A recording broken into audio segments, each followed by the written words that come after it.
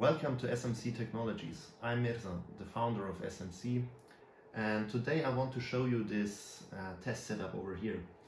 It's a wheel hub motor for electric scooter application. Usually these motors are used in combination with Hall sensor feedback. As you can see here in this test setup, this is not needed. The Hall sensor cable is not connected. So we are driving completely sensorless. Using our solution, it's possible to control the motor in the whole speed range, including standstill and very low speeds, as we can see it here. And in the same time, we have no restrictions regarding the capable load. Additionally, we are using field-oriented current control, so we have sinusoidal phase currents, and like this we have two main advantages if we compare it with the Hall sensor solution. So first of all, we are saving some system costs as the Hall sensors are not needed, and the second point is the improved control behavior in the very low speed area. So let's take a closer look at the test setup. So first of all, we have the evaluation inverter system over here. It's from ST Microelectronics. It's capable of driving 30 amps of phase current, and it integrates low side shunt current measurement. Additionally, for analyzing the system, I have plugged in these three current probes in the three phases of the motor to show you the phase currents at the oscilloscope. Then over here on the monitor we have online signal debugging. So the first window shows the Q-axis current in ampere and therefore also the torque of the motor. The second window shows the frequency in hertz, so the speed, and the position. In the third window it's the electrical rotor angle in degrees. The last point of the test setup is this braking system. So we can increase the friction of the system and therefore the load of the motor. So let's take a look at this.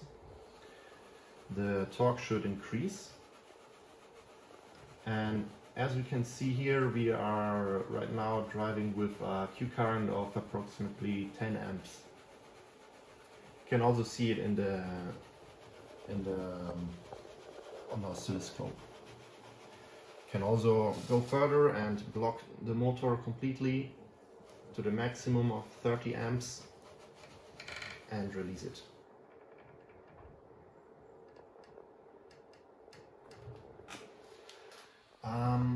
In today's video we will investigate some different operation conditions. And we will take a closer look especially on some operation points that are very demanding for sensorless motor control. In the following video clip, we will see the performance of the sensorless speed controller at a very low speed of 0.01 Hz, that's 0.6 RPM. In this operation point, the friction of the mechanical system is almost constant. So the motor has to work with a Q current of approximately 10 ampere. On the oscilloscope we can see the sinusoidal phase currents measured by the current probes.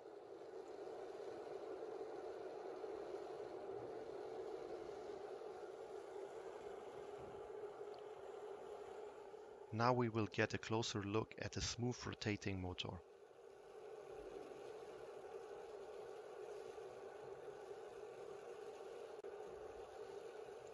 And here we get a view on the signal debugging tool.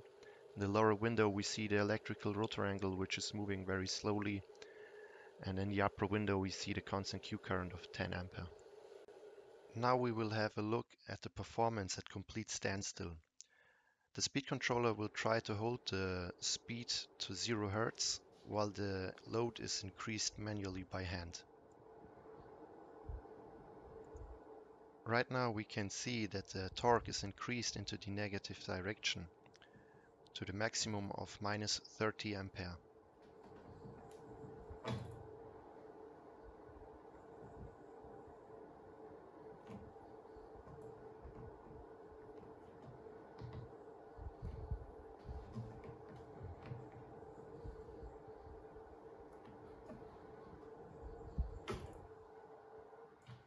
And now we see some further dynamic changes of the load in both directions.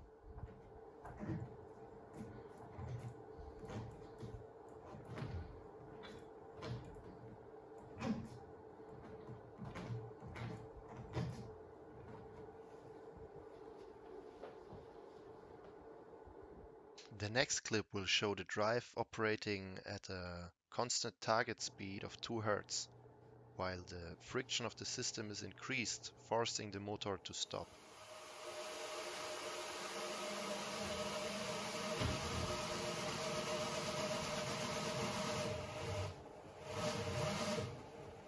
A further advantage of going sensorless in this application is that we can reach a higher reliability and failure safety, as we are not using any mechanical position sensor as feedback, and in this case no sensor can break and lead to a faulty system behavior. Now we will have a look at the behavior for changing the direction. The target speed is set from 1 Hz to -1 and back to 1 Hz. At the beginning we will see the movement with a higher acceleration ramp, and then the acceleration ramp will be decreased so that we see a very slow transition. The motor under investigation in this video is a very challenging one regarding sensorless motor control. This applies especially for the low speed area, where a signal injection based method is used to evaluate the anisotropy. The dq-inductances of the motor show a very strong dependency on the rotor angle and on the applied load. This is caused by some geometrical effects and especially on very strong saturation effects. For higher loads, the so-called anisotropy vanishes and changes its direction. Conventional signal injection-based methods are not able to provide a stable control for this case, as the observability for the rotor position is lost. Our sensorless solution is able to overcome this issue. We will have a closer look at this in one of our next videos. Here we will analyze the characteristics of this motor in more detail. So stay tuned if this topic is of interest to you. We come to an end with this last video clip where we will see some dynamic speed changes from standstill to maximum frequency and back to standstill.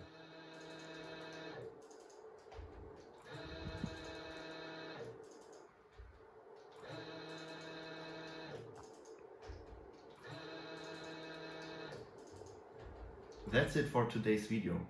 I hope it was interesting for you.